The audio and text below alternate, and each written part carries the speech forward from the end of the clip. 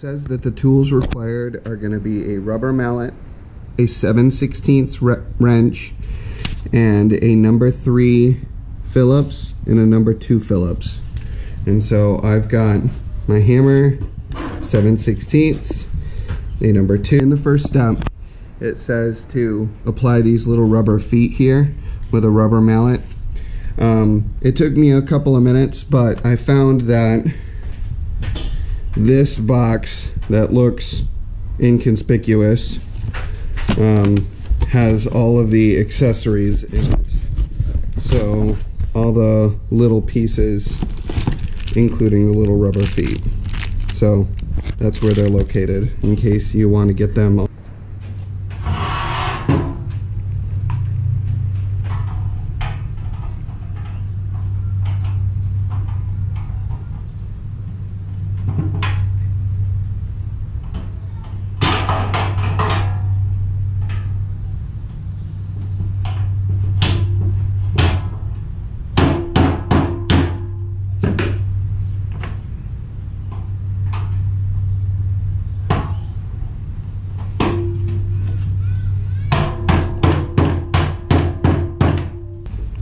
The next step is going to be securing this back piece here with some screws. And to do that, on this corner, there's no nut.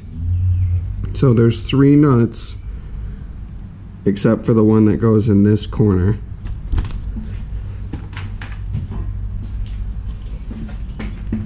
This piece here with the nuts on 3 corners, except for this one. And it goes just like this. The short leg on that side gets this one without the nut.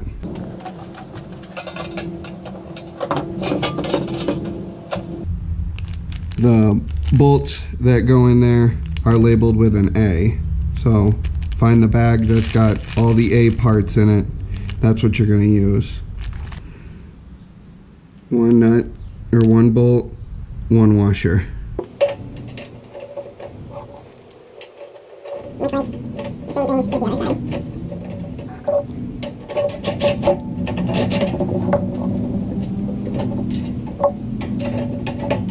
This one, which is this one, make sure that the orientation is right, because there's another one that looks just like it and it's mirrored. We're going to do this one,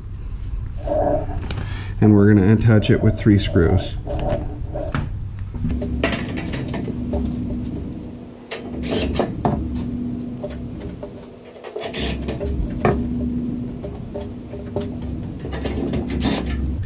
The next step is putting on the back support here, and we're going to switch it around, which I've already done, and we're going to secure it with the 3 bolts just like we did on the other side, making sure that the hole is on this side, on the upper side, this one right here.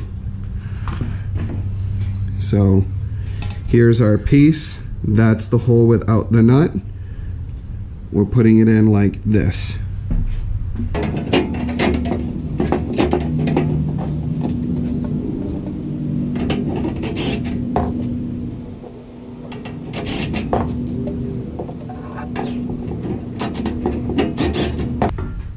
Now we're going to attach our other leg.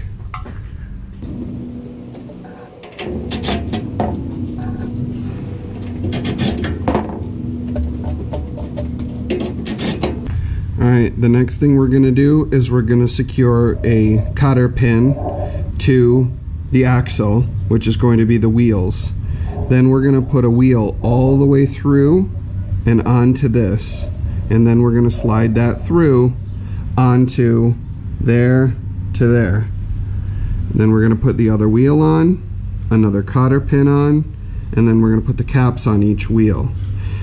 The cotter pins are located in bag D, so you'll need to grab another bag for that.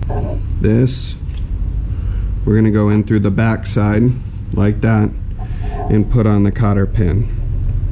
And the cotter pin, when you put that on, the first click is where you want to stop. So like that. Don't push it through all the way. You want to be able to grab that, and now the wheel will stop on that and spin freely. Okay?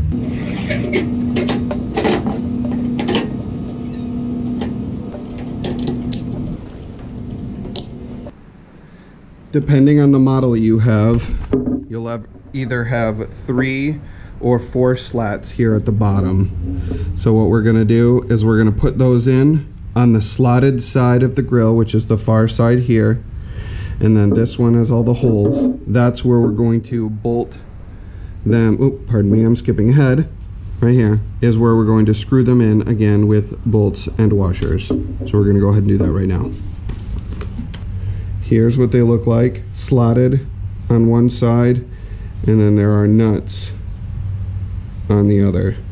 And so we're gonna go down, and then we're gonna lock in, and then we're gonna swing this end up, and then screw it in like this.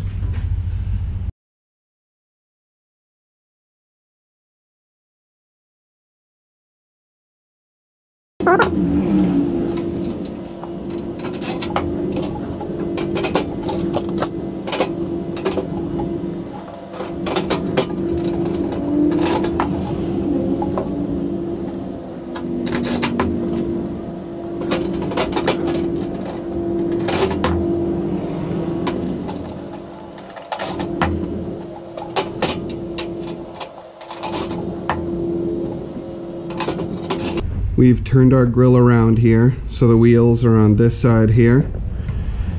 And when we secure this, the next step is the extensions, and we want this clip facing the front towards us. That's what we want. And there's one for each side, and they go like that. The bolts are pretty far up right here, so we're actually going to want it to sit just like that, and we're going to screw that in. Isn't quite lined up with the hole. You can see it's kind of tricky. It's not quite lined up. If that happens to you on pieces that are like this, like extruded or stamped metal, what you can do is loosen the bolt right next to it. If I loosen this, then this can be adjusted a whole lot easier, and it's much more lined up. It's not perfect, but it's definitely better than it was. And now I should be able to get that in. Got it. And then tighten this one back up. Again, the wheels are on that side, and we're going to be installing something in these 2 holes and these 2 holes over here. And that's going to be this bar here, and it's the one that's got this little notch out of it, and it goes just like this.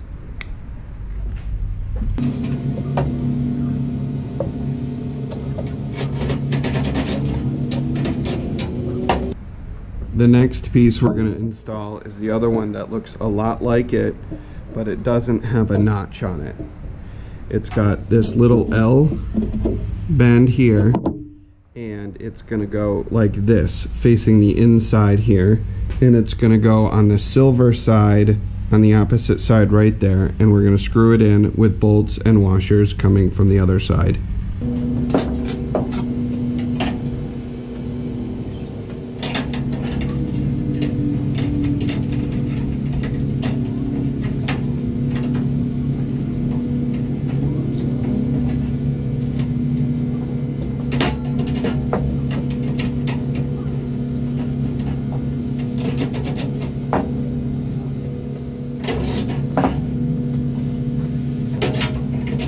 Alright, the instructions say to remove the pivot pin and the cotter pins from the lid and remove all the packaging material, all this stuff here, from this, and then we're going to lower the grill without the lid, you know, this up here, and then we're just going to fasten it to the grill, which I moved off to the side over here.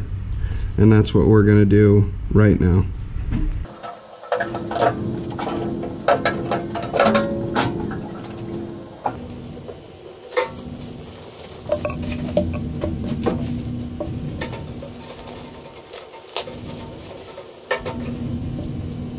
Your propane regulator and this tube here is gonna, pipe here is gonna be going through this notch and then through this. That's where you're gonna want that to go.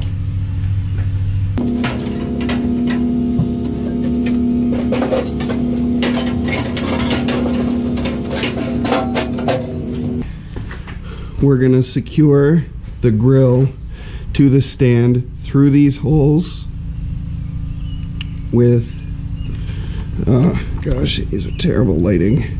These silvery bolts here. I don't know if I can get a good shot. There we go, that's better.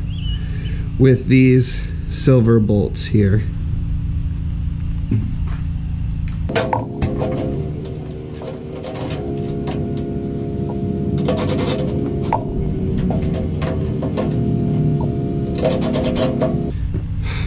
Note to self, don't over tighten, they don't go in all the way.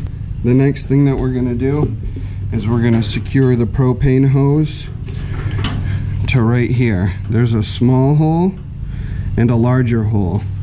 The small hole, it's really hard to see, there's this little pin that sticks out. That goes into the smaller hole, and then we're gonna secure it with another one of these bolts and washers through the back side and into the nut that's on the back of this junction here.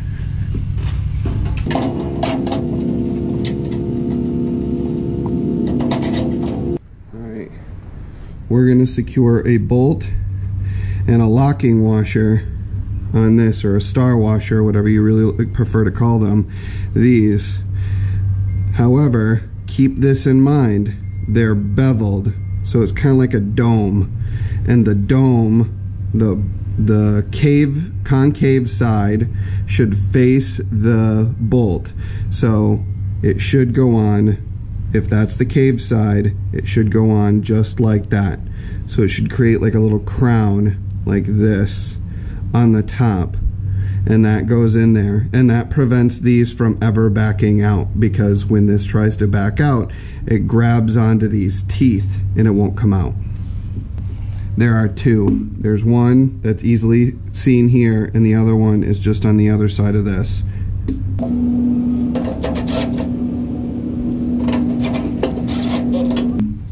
Next, we're going to secure the burner cover here, and it's going to go on just like this. For the starter, you're going to want this off to the side over here so it doesn't pinch and get in between here. And then you're going to secure this down with 3 of these silver ones, and then you're going to secure the bottom portion here, right here, with another one of these like these tan looking screws, just like this.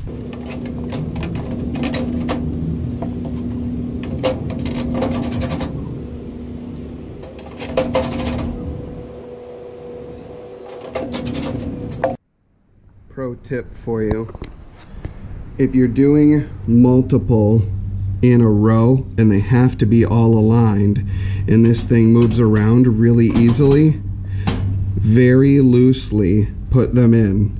There is a ton of space on each one of these, and it helps, so it's really easy to align the holes, so that way you can start all of them and then you can finish each one of them off.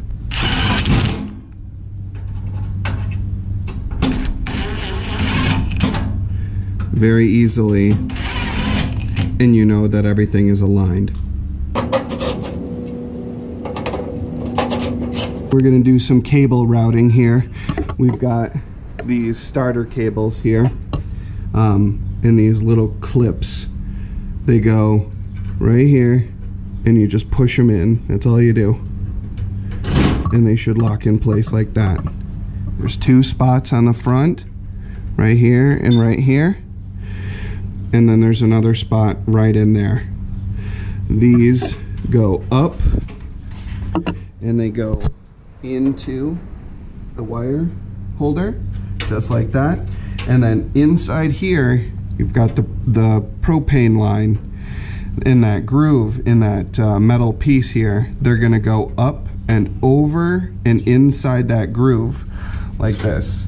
Up, and then over that groove, and then on the inside, like that. And we're gonna do it with both of them. Okay? Now you've got them on the inside, right here. All right, we're gonna attach the sparker here. That's this guy, and all we're gonna do is we're gonna mount it just like this into these two holes. Bottom hole here, middle hole here, and then this top one, my hand is in the way. This one right here, that one is going to be held or hold another one of these cable wires. So we're gonna hold off on that one and we're gonna install this. We're gonna install it with one of these self-tapping screws from the outside and into the plastic collar right there. That's what we're gonna do.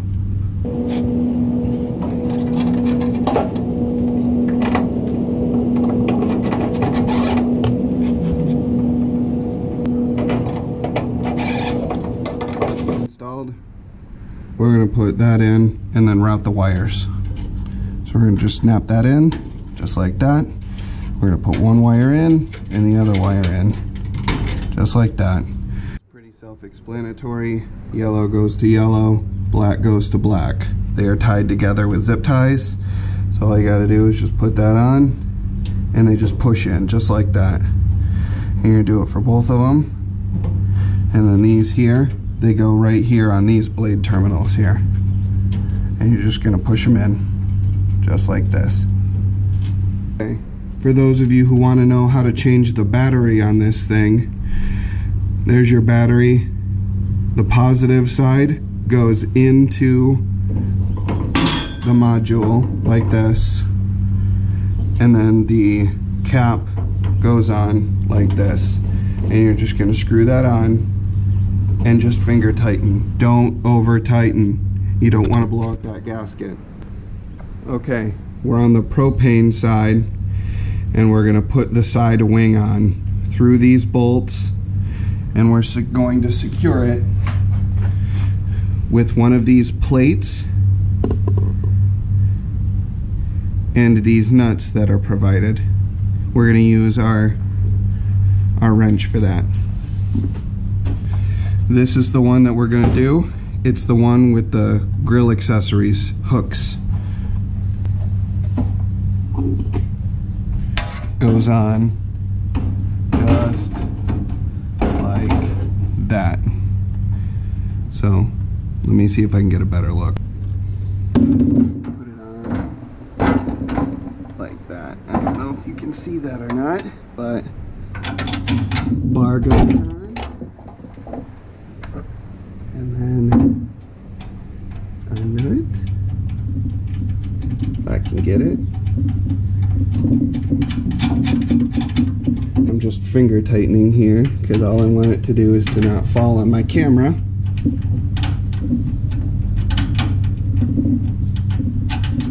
I can get it without actually seeing it because of course my camera's in my way. There we go. Alright, so now that's on, I'm going to get the other side and then we'll tighten these down. That's a much better shot because of the light that we have here. So we put it on, and then we put this metal bar on, and then we put the nuts on. And all we're gonna do is just tighten those up. They don't have to be super tight. We're just gonna be tight enough. Of course, there's no room. There we go. There we go. So we're just going to tighten that up.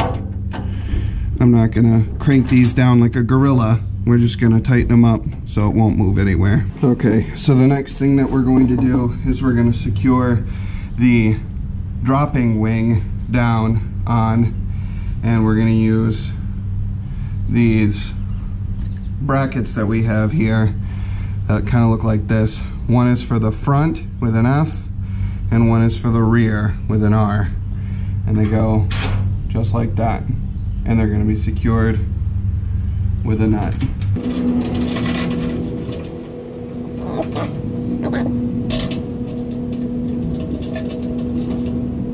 And tighten those up.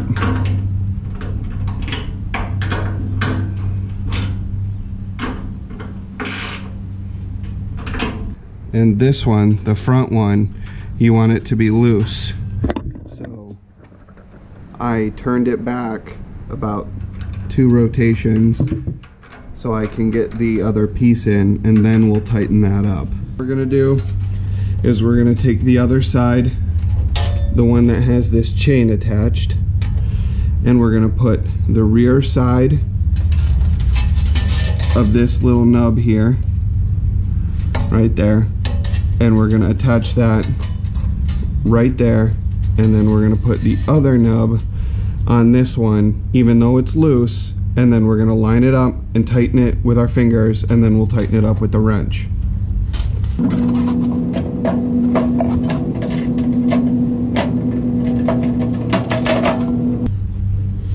I used the locks that are back here, just like when you will have it at the end. I used that to secure it so that way everything would line up underneath here. And on the propane side here, we're going to install this. And in case you don't know what this is, it's a propane weight. And so what it does is you're going to put your propane tank on this little hook here. You're going to slide it into one of the handles, and you're going to lock it down like this. And then depending on how much weight or propane, liquid propane, is inside your propane tank, it will pull down on this, and geez, the spring is heavy, and it will tell you how much propane you have in there depending on your tank. And if it's low, then you know you need to pick up another one, and I would probably pick it up if you get to about here, and then by the time it gets to here, you're gonna realize that your propane is low, and you might end up not being able to finish your barbecue or whatever. But we're gonna go ahead and install it through these 2 little holes right here with these, that we've got a million of through the back, and we're gonna go ahead and do that right now.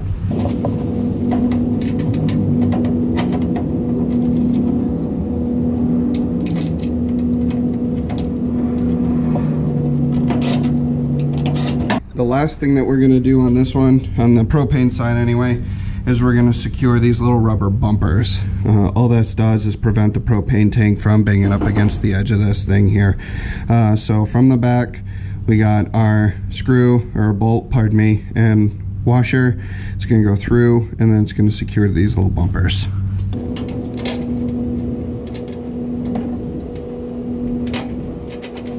Look at the grill here, and here slides this little tray here to catch your grease and your drippings and all the nasty ash and gross things that are going to drop down there. And what's kind of nice is that this perfectly fits this little foil container, and like these disposable aluminum things, I will display right here the size of these, and so you can pick some more up that are not Weber brand and possibly generic. So that just slides. Oh, it would help if I put it in the right way. There we go. Just like that. Okay, knob time. Okay, these are keyed, so they will only go on one way. There's a flat surface on each one of these on the top, and if you look at the inside, there's a flat surface on the top. It lines up with this nice red piece. All you're going to do is line it up and push, and that's it. On the inside here, you can see our little drip pan down here with a little foil piece, which, by the way, if I forgot, it is 6 by 8.5 inches. right there, and we're gonna put a kind of like a drip guard, but this will also allow oxygen to come in and feed into the propane. And that goes, there's a long side and then a short side. The long side goes against the back of the grill like that.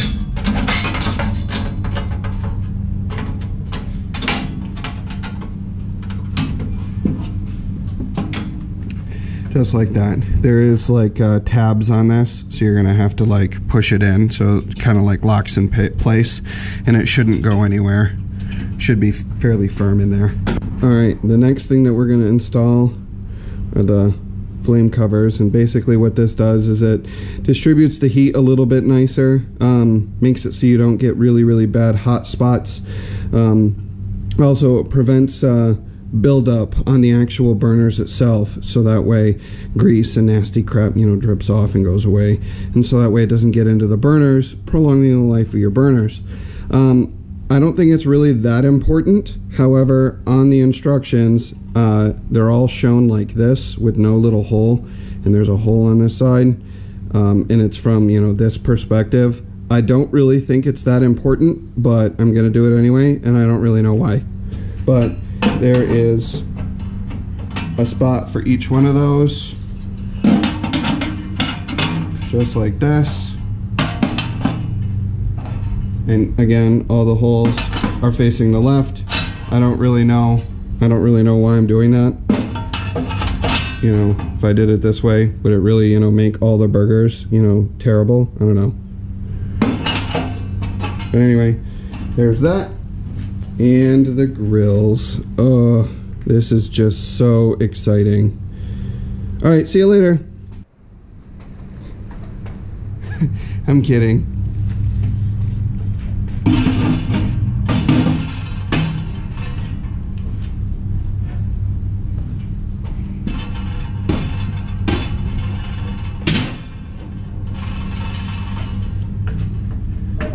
Woo! You gotta attach the lid, and that's the last step. There's one extra step. I'm going to put on the lid, and then we got to put on that little small grate there, that you know, the little warming tray that we put, you know, cheeseburgers on so the cheese will melt, that kind of thing. So let's go ahead and put this back on, and that, and we got our, you know, pins and our little cotter pins, and we're gonna put this in. I can line it up like that. Cotter pin in. Again, you only go to that first little nub there, and then we're gonna go in on this side, just like that. Sorry about the noise. Alright, let me go get the little warming rack. Okay, in the instructions, it goes like this. The little feet over here go in this one and this one. It illustrates very clearly that if you put anything inside this one, the whole grill will explode. So don't do that. We don't want the grill to explode.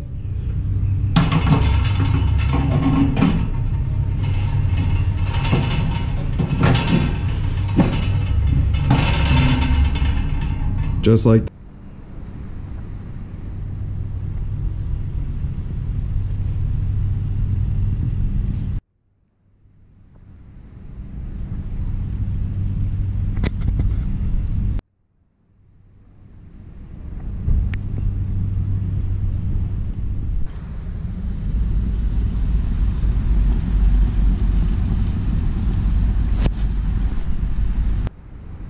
Alright everybody, it has been about 2 months since I've assembled the Weber grill, the Spirit 2, and I'm just going to give you my 2 cents about this particular grill. It held up very well against a lot of different things. I've cooked chicken, I've cooked burgers, I've cooked fish, I've cooked vegetables, all sorts of things on here. We've even grilled pizzas on here. It's done very well. It gets a very good high temperature when you want it.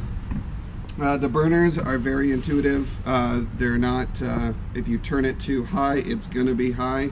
It's not going to be, you know, sporadic or anything. I did, however, notice that there are hot spots. I think that's just with most grills, and sorry, you know, we do use this.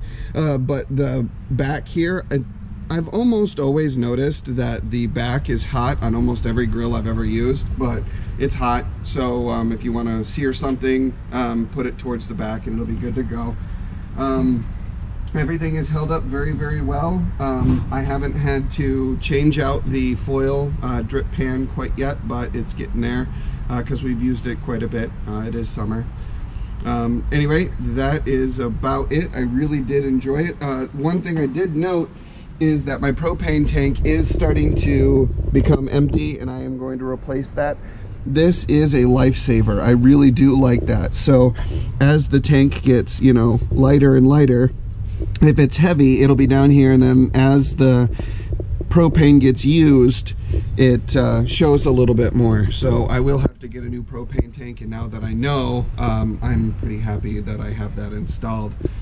Anyway, be sure to like and subscribe. If you have any questions whatsoever, give me a comment below, and I will catch you on the next one.